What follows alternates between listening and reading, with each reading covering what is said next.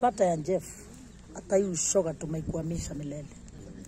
Sasa ninaomba mtu support na mtu ombe. Hii ni safari tumeanza. Sisi haturundi nyuma. Ile uchungu ziko kwa roho yetu. Eti mimi nakuja hapa naangalia mtoto wa 23 years old. And my daughter is 20 years old.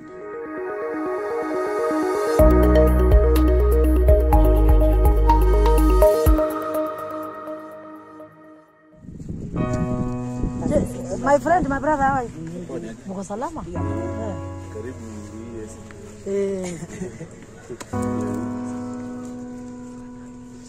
So tupeka mtu. Nilikuwa nataka tuende Lake Police Station. Tandani huko Brooklyn. Maina? Mtabaki hapa hata tuende hapa. Sasa.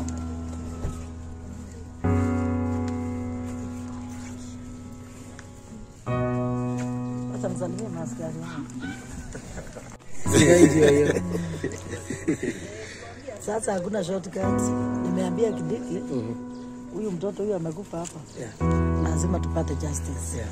Na hii ni permanent justice. Hakuna mtu ataiua kijana tena. Hakuna mtoto ataiua tena.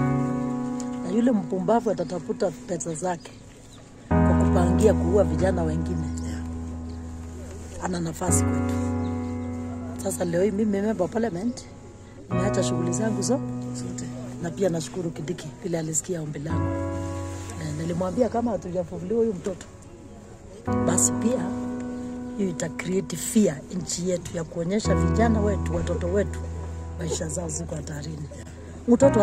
Mtoto ataitwaje na mwanaume aende kwa nyumba baadaye atupo kwa gorofa na aziko haraka haraka hapa? Kwani imekuwa ni kuku? Watu wamefanya mtoto wetu kuwa kuku. Sasa watajua wamefanya makosa kwa kuua mtoto wa kutoka Njoro constituency kwa Kathambi ambaye ni mtetezi ya vijana. Sasa walifanya makosa. Sasa hizi sina haraka. Na nimesema pia hata mwili kienda. Justice to start today, 30th March 2023. Today will dictate justice for this country. Justice tunataka ianzie from today. Hakuna mambo ya kuambiwa tuko na haraka sasa ya kuzika huyu mtoto tena. Ile kitu tunataka from today 30th March 2023. Haki itendeke. Tunataka haki itendeke, sababu haki isipotendeka basi sisi roho zetu hatakuwa na amani. Sasa leo hii nimepigia viongozi wangu wa security. Nashukuru Kidiki nikamwambia asante, ameconfirm mwili ya mtoto wetu itolewe hapa. Si atufanyie uchunguzi, si tupate haki. Na mimi hata nikiangalia hapa wengi ni vijana. Mnasikiaje kijana wetu anauawa hivyo? Vibaya sana. Mashoga wanafanyia mtoto wetu madhambi. Mashoga wanatupa mtoto wetu chini. Na wanatamani aziko haraka haraka. Sisi hapa nimetembea kwa hiyo boma. Hata hiyo kijiji, hata wale watoto walisoma na huyo mtoto. Majority are traumatized. Ni nani angetamani mtoto wa 23 years old eti ameuawa na ametupwa? Na tunaharakishwa wapi? Hii kifo ya huyu mtoto wetu huyu Jeff. Yes, tu peke yake alikuja kuokoa dunia. Sawa? Wacha Jeff na yeye akuwe ndiye analeta permanent solution and the safety for the youths and the children in this country. Actually, I also thank members of parliament, women and men, because they have stood with me. Sasa, kila member of parliament, najua leo hii kuna kitu inaendelea Njoro. Kila MP anangojea kusikia. And I am telling you, we are not sleeping. It is not over till it becomes over. It is not over till it is over. Bado hatujaanza. Tutasukumana. Hao wanaume wako hapo Nairobi. Hao mashoga hao waliua huyu mtoto. I am telling you, wametuweka a lot of pain in our hearts. We are living in fear because our children in such young Jeff. Therefore, when we get justice for Jeff, then we can sleep. But tangu Jeff kakufa, hatujapata amani.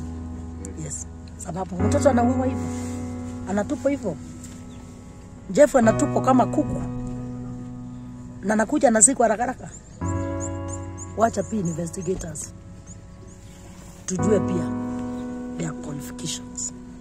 They must tell us the right, they must give us the right information. Mheshimiwa, kitu inafanyika wakati mambo ya ushoga inafanyika wakati tunaona kwamba Supreme Court pia imepitisha kurejistiwa kwa vyama vya kutetea ushoga. Labda hivi visa havitaongezeka ikiwa sheria kama hiyo itafanyishwa kazi. Unajua pumbavu ya ushoga, nchi yetu ni nchi ya kumsifu Mungu. Bila Biblia sisi wa Kristo pia na Waislamu na dini zingine zote, Mungu alituumba akijua ni mwanaume na mwanamke kuoana. Lakini mambo ya mwanaume kuoana na mwanamke kuoana, hiyo ni mapepo, tunaikataa, tunaikemea. Na pia tunajua hata tunasikia pia hata walio huwa njefu wetu majority ni mashoga. Sasa ni kumaanisha justice tukipata ya njefu, hata hii ushoga tumeikuamisha milele. Sasa ninaomba mtu support na mtu ombe. Hii ni safari tumeanza, sisi haturundi nyuma. Ile uchungu ziko kwa roho yetu. Eti mimi nakuja hapa naangalia mtoto wa 23 years old and my daughter is 20 years old. How safe are we? How safe are children? Sasa hata nasikitika sana Supreme Court uamuzi zingine kama zile. Ndio wako na right ya kuamua. Unajua kuna hivi sarakazi ya kusema wamesoma. Lakini hata mimi naulizanga, hata huyo jaji anaamka asubuhi unajaribu kusupport wanawake waoane na wanawake, wanaume waoane na wanaume. Na wewe ni jaji mzima kabisa na akili timamu. Na huko na bibi kwa nyumba. Kwa nini huko mwanaume? Eti na wewe ni mwanamke umeolewa na mwanaume. Kwa nini wewe huko olewa na mwanamke mwenzako?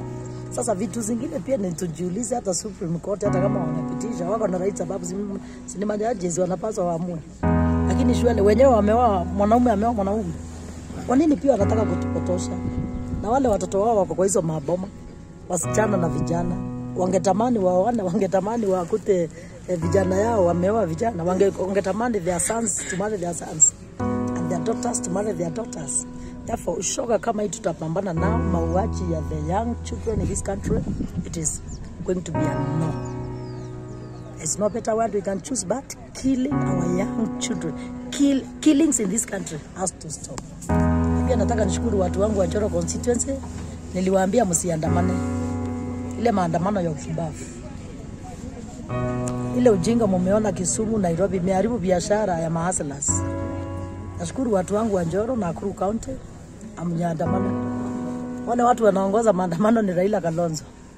Lakini baada ya kura Kalonzo alipeana kijana yake akawa MP ya Yala. Raila akapeana msichana yake akawa MP wa Yala wa East Africa. The daughter of Raila is a member of parliament. The daughter of Kalonzo is a member of parliament in East Africa. Sasa maajabu ni wewe maskini unatumiwa kuandamana na timu ya Raila, wakati mtoto wa Raila na Kalonzo wako East Africa Parliament wanajienjoy tu, wanaangalia TV wakati unatumiwa mbali. Wananchi wacheni niwaambie, hizi maandamano zinatesa sisi mahaslas wale wako mashinani. Na ninaomba tafadhali, ikiwa kuna kijana ananisikiza, kaa kwako, omba zile pesa mmepewa na serikali, youth fund, uwezo fund, tuendelee kufanya kazi.